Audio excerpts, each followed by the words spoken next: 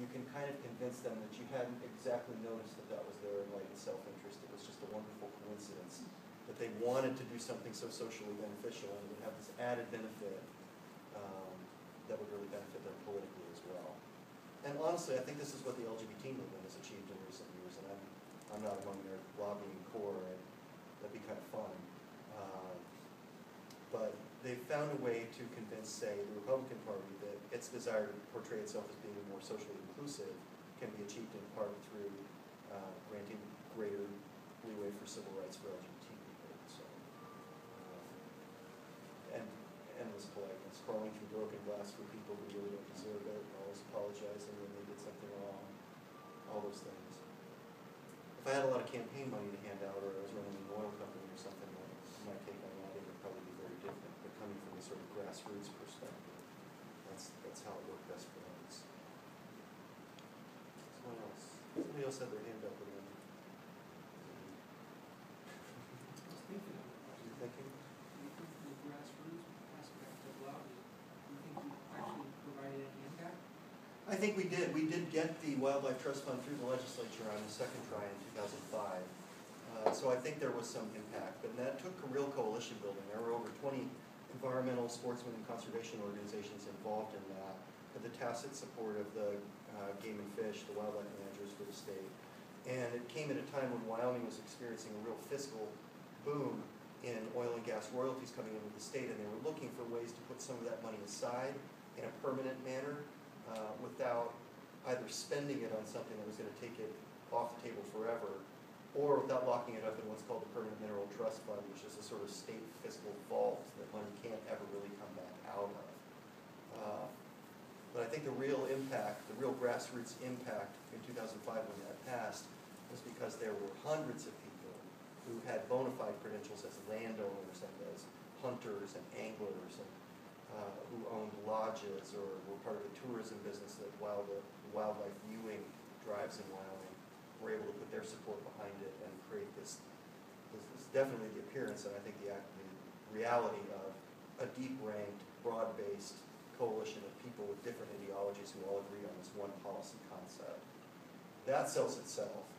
So the real work of the lobbying goes into identifying these people who can create a very diverse picture of support for something and motivating them to believe that they can get up in committee hearings and they can give little speeches for 3 minutes and they can go on the radio and do an interview and so forth, and getting them over their nervousness about public speaking and voicing the political opinions in the public sphere is an enormous part of social change work. So every one of these types of clubs that exists out there increases the chance of social change by lowering the inhibitions on public speaking for ordinary people.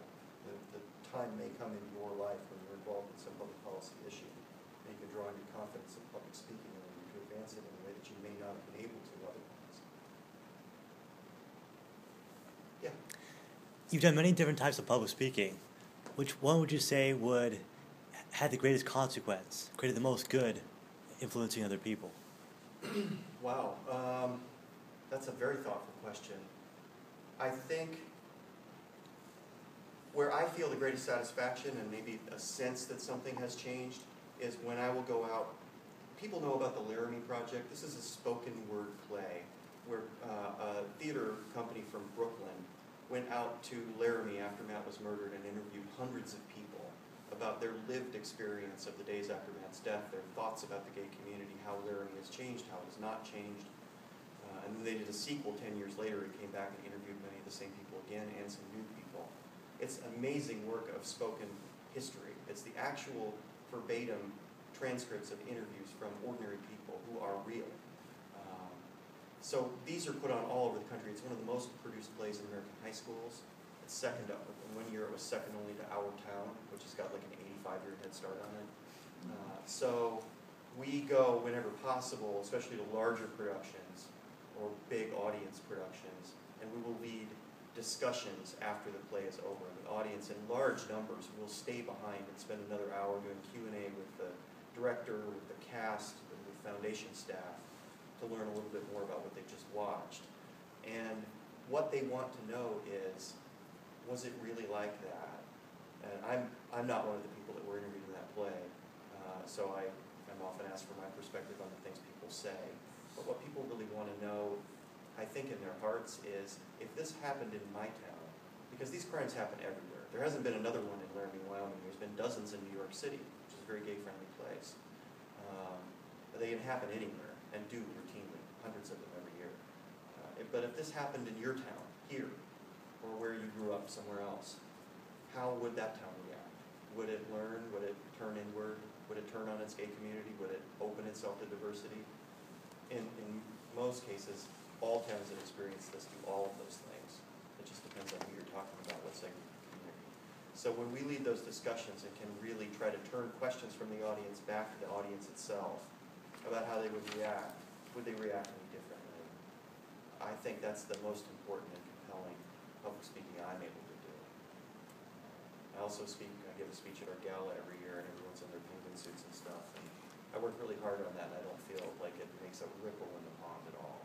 Because people expect me to do that. I run the organization. I'm supposed to be on a podium talking to them, and they're all there for our annual fundraiser. It's the unexpected that really is powerful in spoken communication, I think. It's saying provocative or thoughtful things, or the joke that just drops in that you weren't expecting, or variations in tone and tenor, facial expressions, things that shock or grab the audience and make them think. It takes them out of their role as a spectator and puts them into a dialogue. Even if it's me talking to 15 people, we're each individually having a dialogue here potentially, but I can't hear most of your half of those conversations. So whenever you can do that, that's the magic. That's what you're looking for sure. I don't know if you know the answer to this, but with regards to social media and grassroots campaign, where do you see that going? Specifically from motivating people to actually take action rather than just like something. Right. This concept of slacktivism is talked about a lot, that clicking like on something means you've done something. In a very small sense you have. I run an organization like this. We have 59,300 and some likes on Facebook, which is a small town in Wyoming, essentially. But every time that number goes up, it makes me happy. So something has been achieved when people click that. It just doesn't change the world that much. We've tried to learn how to use our social media because it's grown enormously. I've been doing this for less than 4 years, and when I started, we had like 11,000 likes on Facebook, and everyone was very proud that we had that many. A lot of effort had gone into it. We had about 40-some thousand people that subscribed to our email newsletter that we send out every week. And our web traffic, people who come to our websites, a couple 100,000 of them a year. And that was how our audience stacked up. And so we thought about our audience in that way. We'll communicate through the website. That's where the biggest audience is. The pearls of that will be harvested weekly for these e-blasts that we send out. And then we've got to really remember to get on Facebook and update that content more regularly, because we do have a following there, some of which is unique and doesn't follow the other two. Well, now it's inverted. We have our largest audience is Facebook, then the e-blast, and then the web. The web numbers are high, but in terms of unique visitors who aren't already encompassed in the other two groups, from what our tracking indicates, it's a smaller audience that only uses the website. So now, petitioning, getting people to tell their personal stories. We're working to recruit 20 new youth bloggers for our resource site, MathewsPlace.com. That was all done through social media. We've spun Matthew's Place off to have its own Facebook page so that a dedicated daily stream of content for people who care the most about that can be generated. And we're getting people to sign up to either weekly or monthly produce blogs about their individual lived experience of the LGBT community in their part of the world. We have a couple of people from Egypt that want to do this now, which was really eye-opening to realize that our audience actually extended that far. So the type of, we feel people's voices are their most powerful tools. So the type of activism and activation that we're looking to achieve is to get people to use them. And to some extent, you never quite know if they are. But through sharing, we try to post something inspirational or just infuriating about LGBT current events every day to get people to share it. And that's a form of using the voice. It's echoing a message that's out there. Getting civil discussion to occur on social media, I think, is a challenge. It's going to take a lot longer.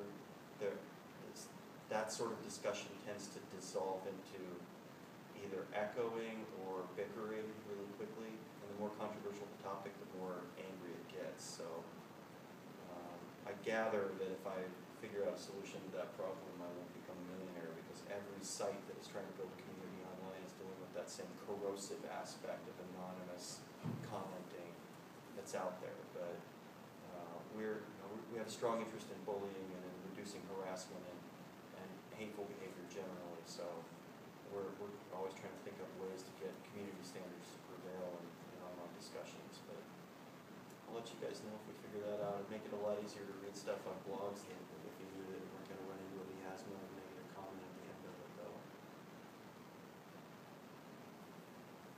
Anybody want to know about the teleprompter? Does anyone use the teleprompter? Oh my God.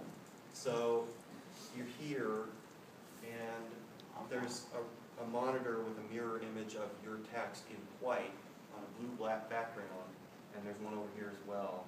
And the glass is highly polished and angled inward, so you're looking through the mirror image of your speech on blue background scrolling on glass, which you can, it looks from the audience like you can totally see through it, but it's real hard to see through. It's very, the glare, especially if you wear spectacles, is very hard to see through. But it's important for the purposes of stagecraft to appear that you are looking straight through it and maintaining eye contact when there's this glass thing in front of you with words rolling on it. And then there's some like 63-year-old retired gal who used to work at the TV station who is over here behind a curtain who is hand turning the speech while listening to you. And if you're a garrulous kind of person like me and you throw in an ad lib, or you glance at it but you paraphrase the paragraph rather than read it verbatim, because it's so much better. I mean, nobody wants to watch somebody read on the teleprompter. It's awful. Then she has to figure out what I'm doing and stop the script until I give her a cue that I know she did that, and I'm picking up the next sentence the way it's written. So she speech again. And you're doing this in a darkened room where you're floodlighted. Some of the light is coming through these panels. And it's a trip. If you have an opportunity ever to like take a tour of a local TV station on a slow news day in the sort of early afternoon, sometimes they will let you use these things.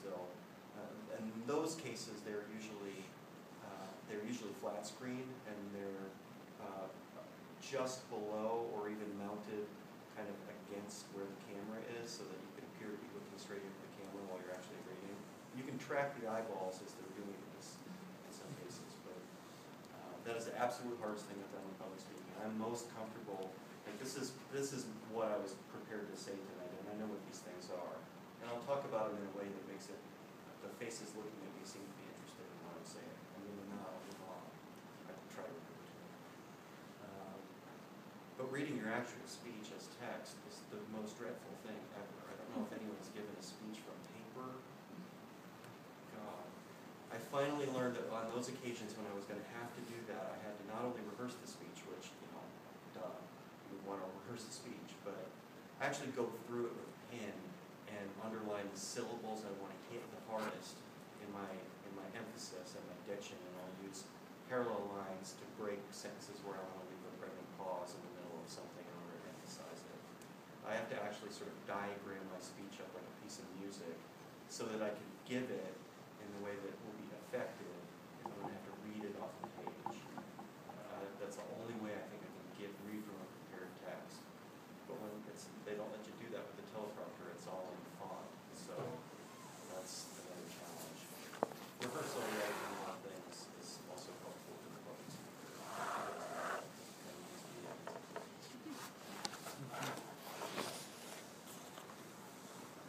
Yeah. Could you give us what you think are the most important tips in order to be a good public speaker?